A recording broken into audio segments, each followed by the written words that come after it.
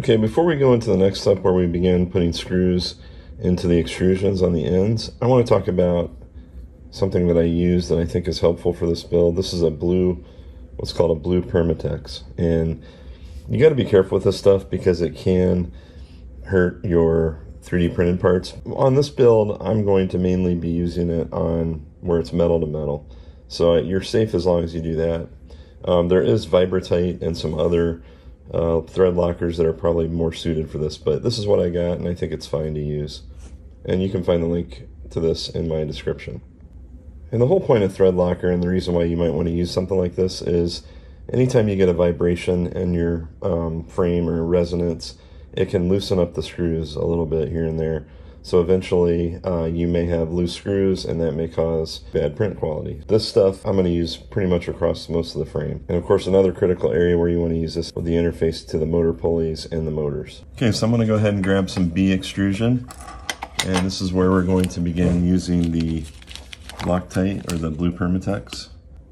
And I do like this gel blue Permatex because it's a gel and you don't have to worry about getting it everywhere. You only need a little bit. So all you're going to do here is insert these into the end of your hole on your extrusions, and then I'd say just go in about maybe 3/4 of the way in. And then we're just going to repeat that for all 4 ends.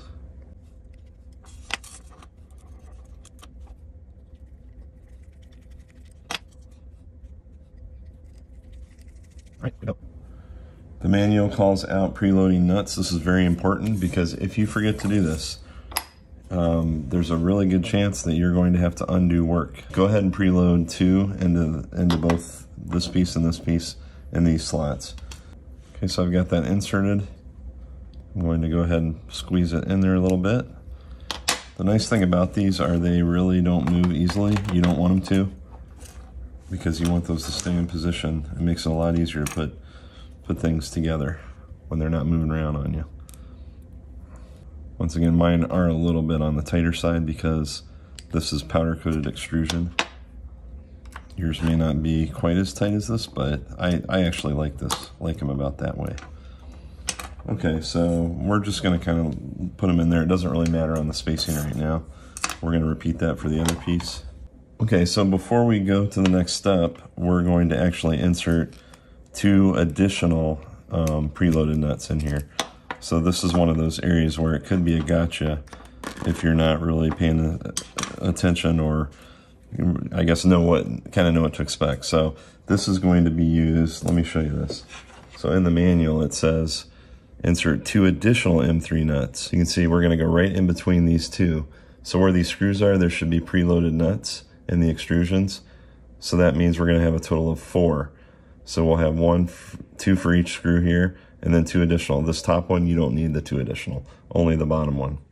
Okay, so I'm going to go ahead and insert the 2 that are going to be used to attach the Z extrusion.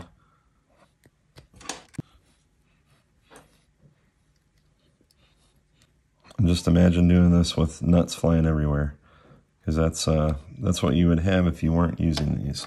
They do take a little more time to insert, but that gives us a good spot to go ahead and attach the M3x6 button head screws. So I'm going to go ahead and put these in to the 2 outside preloaded nuts.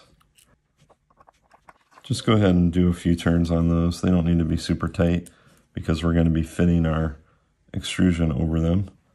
Now you're just going to go ahead and take this, slide it over. I've kind of got it setting on this top extrusion. And then you should be able to access the screw underneath. It may take a minute or 2 to find it. And it should line up perfectly to the bottom where the bottom's flush. And this is going to move around. We're not even really getting them into position yet. So that one's in there. You can see it's flush. We're going to square it up here in a little bit. But for now, we just need to get them in.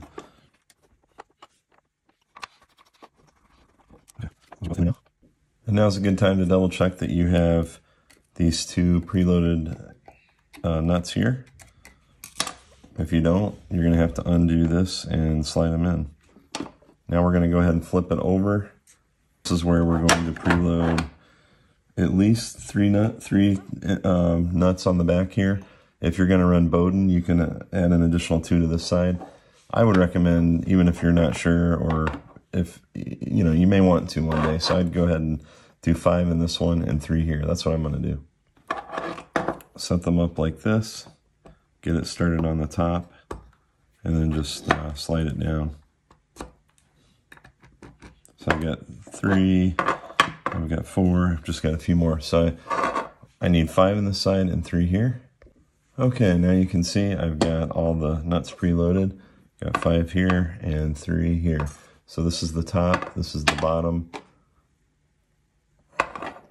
Once again, 3 on the right side of the back, 5 on the left side of the back.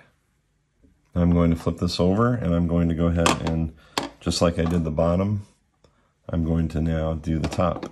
That's the same process. I'm going to be putting a screw in here, M3x6, and then just tightening it up as a blind joint. I'll go ahead and show that now. Here's my M3x6 screw.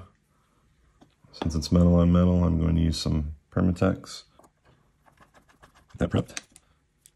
Same thing here.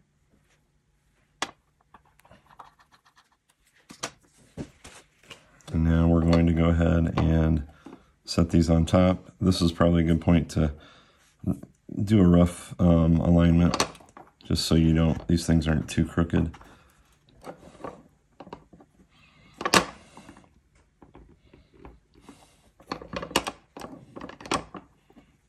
Okay, those are both in there. Now I should be able to access the screw. Get it nice and tight, or tight enough. All right, that's pretty good. So at this point, you should have something that looks like that. Okay, now the point of this next step, which is on page 32 of the manual I'm looking at, we're going to take some H extrusions, and we're going to then basically get ready to square this up. So this is where we're going to have to do a little bit of adjustment. So I'm going to go ahead and loosen these, the ones that I just did in the previous step. Just loosen them up a tad. And you're probably going to need to do this for all 4 screws. And we're basically going to slide these in with the goal of getting everything squared on the corners. So it should go something like that. And we're just going to do it one side at a time. I'm going to go ahead and tighten this back up a little bit so it's not walking around too much. Okay, I've repositioned things just a little bit so it'll be easier to get these in. But once you've got these H extrusions here, you're going to want to go ahead and get your wrench in here, your driver like I've got, and then just kind of put it into place. Just about there. So right now it looks a little ugly. Make sure these are loose so they can adjust a little bit as you square things up on the corners. I'll slide this in. Rotate it around so it's easier for me to screw into.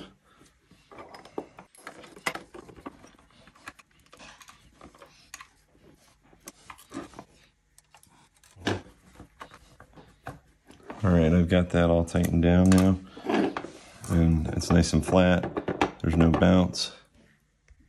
I've got what's called a Machinist Square right here, and I'm just making sure that this is a nice 90-degree angle on the outside. These, you can get these for maybe $5, $6 on Amazon. I'll put a link in the description, but these are great.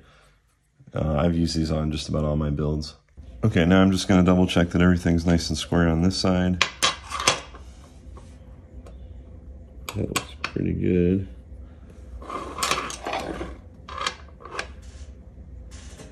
There shouldn't be any gaps.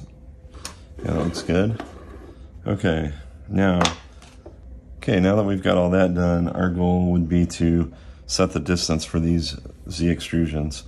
So right now they're not quite where they need to be. I'm going to go ahead and orient this. This is the bottom. You know, it's the bottom because of this is open, and also because you've got your two preloaded things at the bottom here. These need to be 58 millimeters from the edge of the extrusion. So right now they're at about, yeah, they're way off. So they're like 40, less than 40. So I'm gonna have to push both of these in quite a bit. I'm guessing there might be a jig for this somewhere, but as long as you've got a good ruler like this, I've used this for a lot of builds. There are some nicer ones, but I can read this because the letters are nice and white. Okay, so to do the adjustment, I'm gonna go ahead and loosen these up, and then I'm going to just kind of gently move them over. And depending on how tight, like I noticed this preloaded nut doesn't want to move real well, so I'm gonna just take the rail off for a minute and get it to where I think it roughly needs to be. So again, 58 from the outside edge to the inside edge. So I gotta go a little bit more. Getting real close though. All right, so I've gone ahead and made sure this one is exactly 58 millimeters from the edge. And I'm going ahead and tighten it down. I'm gonna double check, because these things can slip around a little bit. Yeah, in fact, no, it's right on. So now I'm going to do the same thing with the top. A lot of times it's easier just to flip. So right now that's 62. I think I'm happy with that, and now I'm just going to repeat on this side. Okay, I went ahead and adjusted both of these, and now I think they're exactly 58, top and bottom. And the most important thing that you want here is parallel. You want these two to be parallel. So there will be opportunity to adjust this even after you are installing the rail, the bed onto the rails, and you should have a nice smooth movement. And we're going to put on some end stops for the rails. Before we do that, just make sure these bottom ones are nice and tight, because you're not going to have access to them.